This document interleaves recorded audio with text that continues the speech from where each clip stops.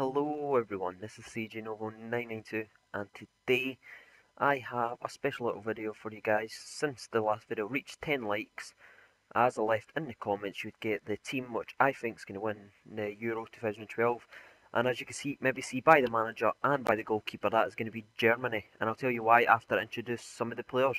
So this Neuer in goals, the up version, you'd have all seen him, he's quite cheap now anyway, 87 rated, some decent reflexes on him as well, love him.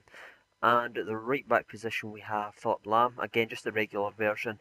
Don't really see much point in plumping for another 150k for the informed version. But let's get into some of the team of the years. We have Matt Hummels for Dortmund, 71 pace, 70 shooting, 94 defending and 90 heading. He's an absolute monster. Him and the other centre back I actually do have is absolutely crazy good. You'll see some of the goals. I've never scored so many goals for headers in my life with these two. They're just so good, and we're just going to plop in this other centre back right now, and that's Badstuber. 70 pace, 90 defending, 87 heading. So that's two defenders with over 90 defending. That's quite crazy. And I played, I think, 7 games with this squad, and I only never clipped a clean sheet in 3 games, and that was 3 close games. And at left back we have Schmelzer, Schmelzer or whatever, I can't say his name. It's got 77 pace. It's just basically I wasn't really going to go for the informed version because it's like 50k on the market and there's only one up. I'm not going to spend that on a left back, so I just got the regular version, decent. And at the centre mid position we have the informed Ozil, not the team of year sadly. 80 pace, 80 shooting. Yeah, it seems a lot faster than that in game. Like when I play with him, he just seems so fast, and he's actually quite strong, which is quite weird because I always think he Ozil being a wee bit weak, but his inform's a lot faster and a lot stronger. And in the centre mid position we have Sami Khedira for Real Madrid once again. Decent defender and heading stats, love him, just hangs back, doesn't really go forward much. And lets the other two centre mids. And Bastian Schweinsteiger's obviously going to be my left centre mid. My favourite player in the world. I've actually had him since the game first came out. As you can see, I paid 52,000 for him. That was like what his price was back in the day. And he's played 455 games for me and scored 62 goals. Every single one of his stats are all played with me back in the day when I used to roll with an all-German side. And at the centre forward position we have the second in form Müller, 87 pace, 85 shooting. It feels a lot better than that though. And 73 heading. He's got an absolute bull of a header as well. And also over 6 foot. Really love him. He's going to do some excellent work at the Euros as he always seems to do. And obviously the striker is going to be the second in form Podolski, 89 pace, 90 shooting on him. His left foot's totally deadly. You see some of the highlights coming up.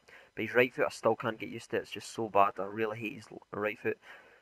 But our last striker is going to be the normal version. I'll tell you why I went for the normal version. It isn't nothing to do with price or anything. I just prefer it. He's an absolute beast. You'll see how many goals he actually scores for me. But I think in the Euros, Closer is going to be playing because he's trying to say he's fit. So I've got the informed card as well, but I just prefer Gomez. But you'll see some goals from Closer as well. And the manager obviously have the bogeyman. But let me just change formation because this is the formation I think they're going to play at the Euros.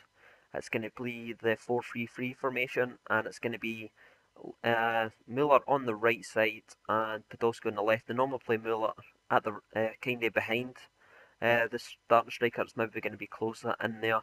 Miller normally just plays slightly off him towards the right, and Podolski's always a left sort of winger. But I played the 4-3-1-2 formation just for chemistry and get all the players playing. That I think, and I've checked on BBC Sport website to make sure these are all the players that's actually at the World Cup. So every player you actually do see in the squad is part of the 23-man squad, minus a few other players, etc. So we're just going to talk you through the bench quickly. We have Boateng, obviously the up version. We have Mertesacker. I think he may start. I'm not sure. We have Bentner, the up version. Goetze, I'm not sure if he'll probably be just a late impact sub. Cruz, Squirrel, well, that's what I call him anyway. Probably going to be, they're a bit still young yet. I think they're just going to stick with this squad. But let's get into some gameplay now. We have some crazy goals here, so it's just going to be quick goals for the next another 6 minutes or something like that. So it's all just going to be goals.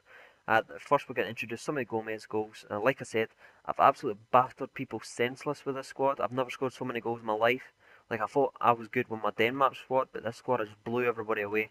You can see I only played 6 games, like I said, because I did have to sell up because I'm going to be entering the new cup. It's just started. So sadly, I'm only going to keep one German player. But I thought I'd get as many goals as I can in the game and throw them in the gameplay just to let you have a look. And you can see, so as you can see, Gomez, that's the regular version, only costs 5k, and then you see what you're getting.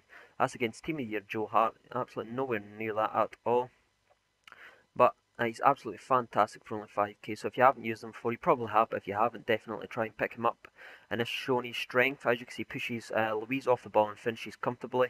That was in one of the closer games, and as you can see here again, cliche, I'm not sure if that was in form, I'm not 100% sure, but he managed just to push him off the ball and finishes it nicely again. Now, the reason I think Germany is going to win the Euros is just because of their squad, and that's basically it. In the World Cup, they were still kind of young, they were getting used to each other, but now they just seem to batter everybody.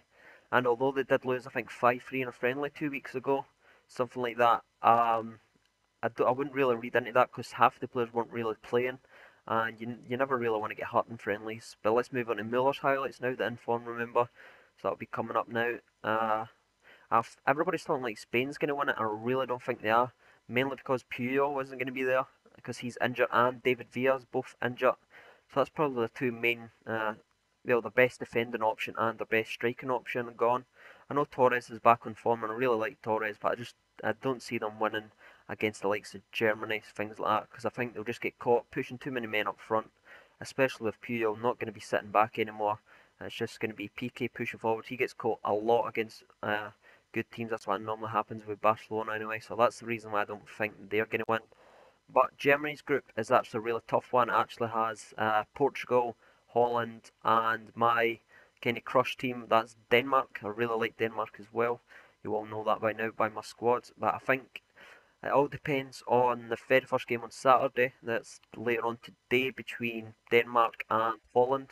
Whoever wins that, I think is going to come second in the group. Let's move on to Podolski now in the group. And the next bunch of highlights, see some of his left foot shots, some deadly shots from him. Didn't score as many goals as I would have liked, but he does set up a lot of goals. But you'll see a power there, that left foot right there, boom. Left foot's unstoppable, right foot's dire. Couldn't hit a barn door with a shotgun. That's really, really terrible. His left foot is brilliant. So back to my group, yeah. I think whoever wins the Holland Denmark will become second, with Germany coming first. It's actually kind of weird because Portugal is a side I've always liked. Even before Ronaldo used to play for them, back when they had like Simal and everything playing. Germany and Portugal's my two teams that I like to watch because I think they play the most attractive football, along with Spain obviously, but never really liked Spain that way. So I was quite pissed off to see Portugal and Germany in the same group, which was quite annoying for me. Oh, here's some closer goals as well. Uh, but I just don't think this is Portugal's tournament. I think they rely too much on Ronaldo and the likes of Nani. He just disappears all the time. He does the invisible man trait every World Cup and Euro. Their defence is okay. They've got a new goalkeeper as well. He seems to be alright. Bruno Alves, things like that. They're a bit old now as well. But Pepe is going to be playing. I think Moreles, Velson, everything. It all depends on them. And they've got a new striker as well. That'd be interesting seeing. He's called Nelson Oliveira. He scores some goals in the Portuguese league, so it all just depends who they play up front. Because I think Hugo Almeida can't kick his own arse. I think he's really terrible. I really don't want him to play at all. But if they do play him, I really think Denmark and Germany is going to be the two teams to go from that group. And I did get a few messages in my inbox about what do I think of England's chances of the Euros. I'm not going to answer this as an Scotsman. I'm going to answer this as a football fan. I think they've got the best chance I've had in a few years because of the low expectations, but honestly, I don't really see them doing much. I think maybe quarters if they get the hard group. I think France will beat them in the opening game. France are playing really good stuff. I think the manager, whoever they've got, Hodgson or something like that, he's really defensive. That's why he kind of failed at Liverpool because he was playing too many people in defence and they were drawing too many games. So I think maybe quarters just depends. Sweden's kind of a bogey side for them, like I said, and I think I can't remember who else I've got in the group. Maybe Ukraine. They're the host nation, but I think yeah, that's going to be basically it. And as you can see there, I just took that because there was about 5 people with all nines in the squad, so this squad was really deadly. And as you can see, you get messages like this: "I can duplicate your players. I help you." So I just replied back to him. If you want to see what the guy's username is or PSN name, you can just message him or something, call him a cheat or something like that, because he obviously does this to a lot of people, and that annoys me. So I just said, you can't even spell duplicate, and then I just called him basically cheat. So if you want to see his name, I'd love you to write him a few messages, call him a cheat, things like that. Try and get these people kind of stopped, because they really do annoy me. So yeah, my prediction for the Euros is a Germany win. My upset for the tournament will be Denmark. I think they're kind of the black horses. They're playing some nice football. All depends on Bentner, though, scoring the goals, because they might struggle. But with Ericsson and that in the midfield, they've got a definite chance. As you can see, there's his name there, Hungary. So I'd love you to write that guy some messages, and I hope you like this video. That's all because you liked it 10 times the last video. If you missed my last video, because I did upload it just yesterday about 5 o'clock, I will leave a link at the end, an annotation to the left hand side. You'll see it right now if you're looking. So click that, watch some demolition goals with Denmark, some beautiful solo goals. But yeah, that's it. I'd love to read what your predictions of the final. Who's going to be your favourite? Who do you think is going to win? And who do you think is the black horse of the competition? Who you think might get to the final and might win it? So yeah, I'll happily read them. But I've been CJNovo992. Thank you for watching, and bye bye.